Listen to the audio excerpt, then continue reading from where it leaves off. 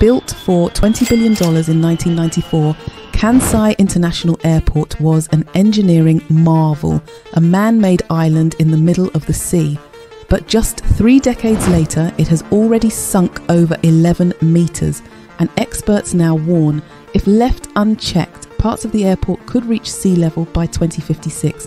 What went wrong beneath the waves of Osaka Bay? Can engineers save it?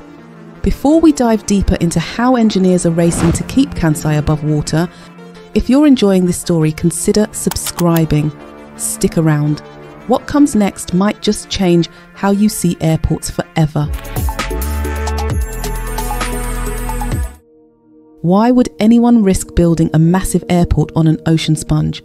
Because Osaka had no choice. In the post-war boom of the 1960s, Osaka was Japan's powerhouse. Japan's second largest city was a hub of trade, technology, and tightly packed chaos. The existing airport, Itami, was bursting at the seams, but boxed in by mountains and water, there was no room to expand. So Japan made a bold decision: create a new airport on reclaimed land, artificial islands built from sand and soil in Osaka Bay. It was a leap into the unknown, planned over 20 years and built in 7, costing $40 billion in today's money. 2 giant islands were formed, protected by an 11-kilometre seawall of massive, interlocking concrete tetrapods designed to calm the crashing ocean waves. This wasn't just infrastructure, it was engineering history. Imagine building a skyscraper on a sponge and then pouring buckets of water on it every day. That's what engineers were up against. The clay beneath Osaka Bay wasn't just soft, it was unpredictable. So the new problem is how to predict the compression of deep-seated, old, stiff clay. That's, I think, the first case in the human engineering history. Some sections compacted slowly, others collapsed suddenly. Even slight differences in composition, a little more sand here, a little less water there, caused parts of the island to settle unevenly. That's when engineers realised they weren't just fighting gravity, they were fighting time. Every month the island sank a little more. The pressure from millions of tons of earth dumped to form the airport's artificial islands pushed water out of the clay layers, squeezing them tighter and causing the ground to sink. To tackle this, engineers installed an army of 1 million sand drains, narrow vertical columns filled with sand designed to act like straws, sucking water out from the clay to speed up this consolidation. Without this, the land would have continued sinking for decades, making construction impossible. But these sand drains weren't permanent. Once they had done their job of pulling out water and compacting the clay, the engineers carefully removed them from the seabed. With the clay layer consolidated as much as possible, the next step was to start filling in the reclaimed land with earth and rock. Over 3 years, an enormous volume, about 180 million cubic meters, roughly 75 times the size of the Great Pyramid of Giza, was dumped onto the site to build up the artificial island. To shield this fragile creation, an 11-kilometre seawall made of 48,000 massive, interlocking concrete tetrapods was erected, designed to absorb and break the force of powerful ocean waves. Even with all this preparation, the island continued to settle more than expected. By the time it opened in 1994, it had already dropped over 8 meters, taller than a 2- or 3-story building. Today, the first island has sunken by more than 13 meters, and the second island, what built later to increase capacity, has sunk even more, over 17 meters in total. That's roughly the height of a 5-story building disappearing into the sea. This relentless battle with nature shaped every inch of Kansai Airport's design. So, how do you build a world-class airport on slowly sinking mud? With innovation, flexibility, and a lot of engineering brilliance.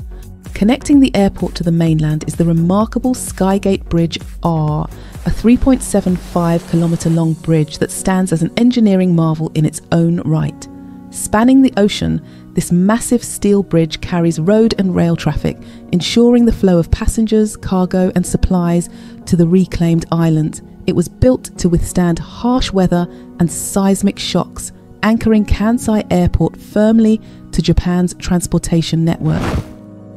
The terminal building, designed by Renzo Piano, takes inspiration from the ocean itself, with a wave-shaped roof that uses natural airflow to cool the interior, cutting energy costs dramatically. Beneath the terminal, nearly 1,000 hydraulic jacks silently adjust its foundation, keeping the massive structure level as the ground beneath shifts and sinks. Unlike traditional concrete runways that crack under stress, Kansais are paved with flexible asphalt engineered to bend and flex during earthquakes. This flexibility paid off during the devastating 1995 Kobe earthquake. The nearby city was severely damaged, but Kansai Airport stood firm, ready to serve. A true engineering marvel, but nature wasn't done yet. In 2018, nature's fury forced Kansai Airport to its knees, a stark reminder that even the greatest engineering feats are tested by the elements. Winds of up to 172 kilometers per hour whipped up seas, pounded the coastline and destroyed ships as Typhoon Jebi struck Japan. The winds over 170 kilometers per hour slammed into Kansai Airport, sending massive waves crashing over its seawalls. Floodwaters inundated runways and critical underground infrastructure, silencing this vital transport hub. For 2 weeks, Kansai, the key global gateway to Osaka and the Kansai region, was out of action. Flights were cancelled, travellers stranded, and the region's economy shaken. Passengers sheltered inside the terminal, with some even sleeping through the storm's rage. The disaster exposed vulnerabilities in flood defences and sparked a massive $609 million upgrade to renew and raise seawalls, reinforce the runways, and prepare Kansai for future storms. Kansai isn't just about engineering, it's got surprises that make it uniquely human. Did you know Kansai has a hotel room with runway views, where guests can watch planes taxi just outside their window?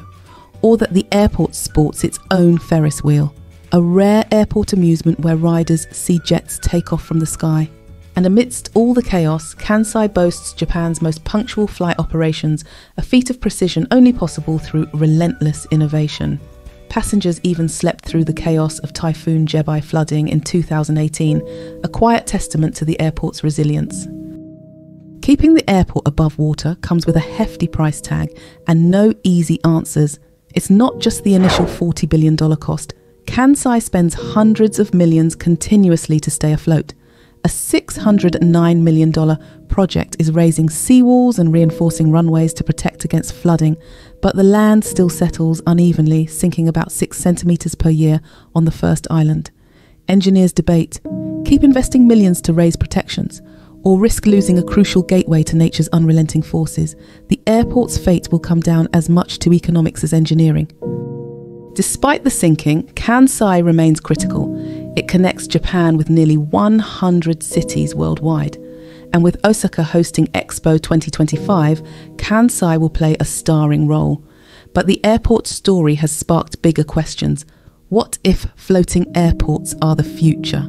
Japan, India and the UK are exploring airports that literally float, using buoyancy, modular platforms and climate resilience to defy rising seas. These futuristic airports may owe their existence to Kansai, a project that proved we could build the impossible, even if it sinks a little in the process. We have a video on the engineering behind the world's most insane floating islands and dams. It's already up, and it's the perfect follow-up to this story. You'll find the link below. So will Kansai stay above water for another 50 years? Or will the sea finally reclaim it? Either way, its legacy is already written, an island airport that taught the world what's possible and what it costs. If you enjoyed this journey, hit subscribe for more unbelievable megastructures and the stories behind them.